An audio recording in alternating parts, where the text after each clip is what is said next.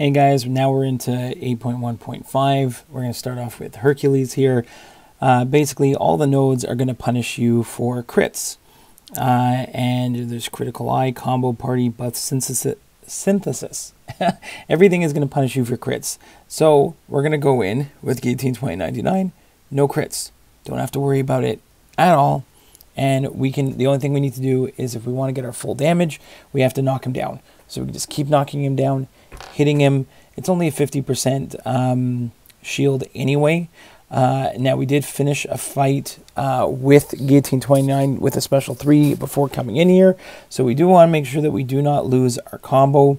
Again, it is Hercules. So when you knock him down, you're going to give him a feat of strength, which means you're not going to be able to parry him. So you're going to either have to use some intercepts or bait heavy attacks or just hit into his block and bait specials. There we got a nice little intercept, but all you got to do on this fight is Guillotine just completely bypasses it all.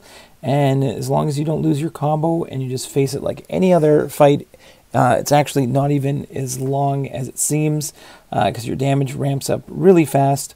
Just got to be careful at the very end of the fight, obviously, when he goes unblockable, that you don't get clipped there, but the rest of it is really, really, really easy.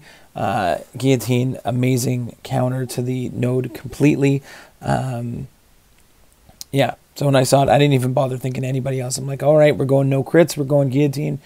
Finish with 100 combo beforehand, and just you can watch the damage absolutely ramp up like crazy. Even when the shield is on, you know, it's still ticking him down really quickly. So hope that helps, guys. Pretty easy boss, and we'll see you in the next one.